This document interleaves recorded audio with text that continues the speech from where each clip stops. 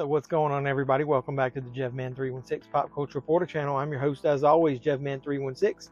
And if you follow my channel and you watch my shorts that I post, you'll know that I just watched Guardians of the Galaxy 3 in theaters, and I'm going to give you my opinion. So yeah, I can't believe I'm about to say this, but yeah, I got a little teary-eyed.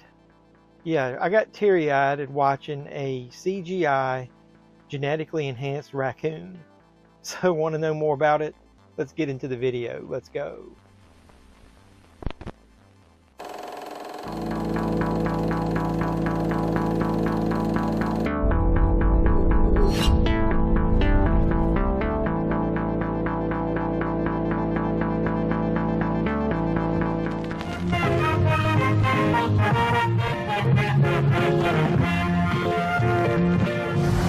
Are you ready for one last ride?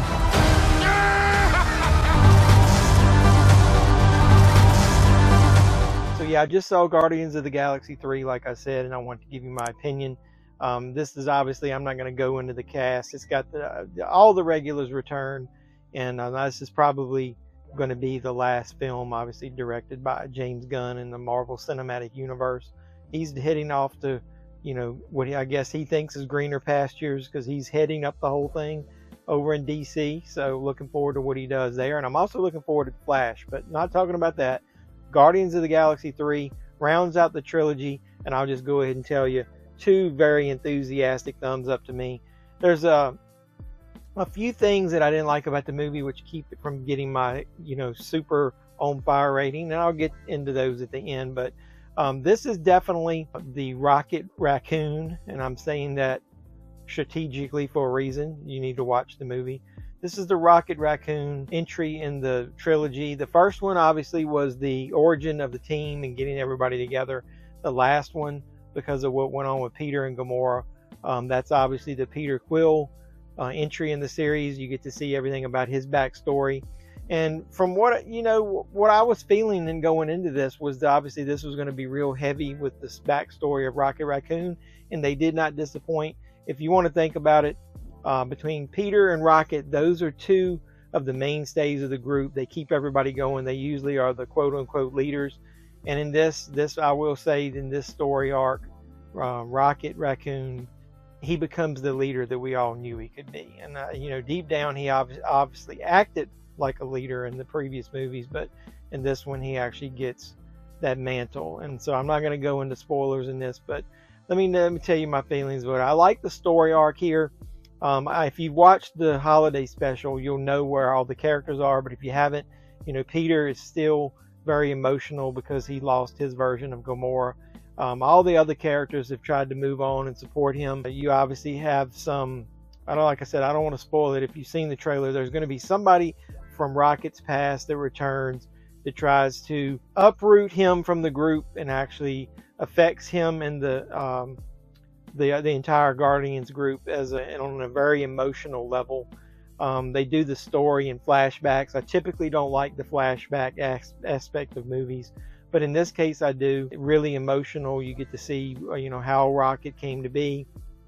One of the things I will say is, if cruelty to animals bothers you, even though it's CGI, it's very realistic and it's very emotional in several scenes. I will say you may want to skip this, or you need to know that going into it. I already kind of knew that it would go in that direction, and it didn't bother me as much. But like I said in the intro, I wasn't kidding, man. There were several times in this movie. It's a really good emotional roller coaster of a movie where you got emotional. And like I said, I'm not necessarily going to say I cried, but I did get kind of misty, as they say. Stop it, I'm getting misty.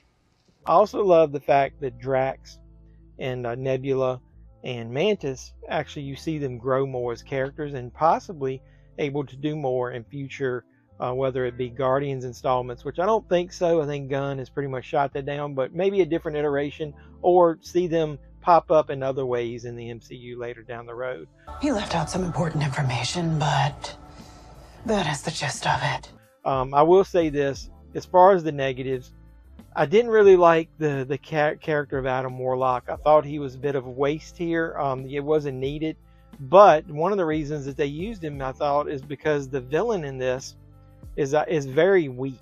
He's got power, but he's not as powerful as he thinks he is. He thinks he's God level, but he's really not. So if you have to use another being like an Adam Warlock to try to get what you want, obtain what the Guardians have, that just shows you, to me, like I said, that the villain in this is a little bit weak. It's almost like he wants to be Thanos, but he's more like a junior Thanos. He doesn't have quite what it takes.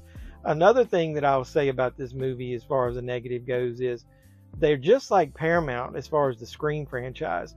They take you to the edge with a lot of different characters in this movie where they get to be very vulnerable. You think that they may have a chance to perish, to die.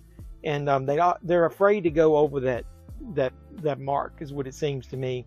I'm not going to spoil whether anybody dies in here or not. But what I will say is there is a lot of opportunities in this movie for things to happen for certain characters. There's a lot of experiences they go through that there is no fucking way that they should have lived through, or it should have affected or impacted them in a much more negative way, let's say. So I thought if they had brought a bit more realism into it, because it's very emotional. So if you're going to go to that level, bring a little more level of realism into it, make it hurt. You know, that was one of the things I really liked about the Thanos storyline, is you didn't know who was safe and you didn't know what was going to happen, and it really hurt. It was really impactful at the end. So either way, it is very good, though. Like I said at the beginning, 2 very enthusiastic thumbs up. It's probably my second favorite Guardians of the Galaxy movie. Since there's only 3, I'm not going to do a ranking video. I love the first one. The second one, it didn't meet my expectations. It was a little cheesy. I was really thinking Kurt Russell would be great in that, but it turned out to be kind of cheesy. The third one to me is the second best one. And I know a lot of people said it didn't have as much humor in it, but I think it did. I think it was just spread out more, but it was also very emotional. So like I said, you get that roller coaster of emotional highs and then some comedy, and then it just keeps going all the way to the end. It's got 2 after credit sequences, very anticlimactic. I didn't think that they were as good as some of the other ones, and it didn't really 100% set up anything that I really care about. That's one of the things I'll say. I really do think I've got Marvel fatigue, like I said in the short I did. Marvel has taken us this whole way, and kind of now it's like taking a breath, and they really haven't done anything in the last couple of years that I like. So at least they're finally back on the map with something that I support. So have you seen Guardians of the Galaxy 3? Did you like it? What did you think compared to the other ones? Put the comments down below. Let's chatter about it. And then after you do all that, make sure you're a subscriber. And if you are a subscriber, hit the notification bell. You'll know when I post new videos. So I think my next review is I'm gonna go ahead and give my opinion of Evil Dead Rise. And other than that, like I said, let me know if there's anything you'd like me to review on the channel, because I'd like to do that a little bit more. So until next time, boys and girls, this has been JeffMan316, your pop culture reporter, signing out, saying you guys be safe out there.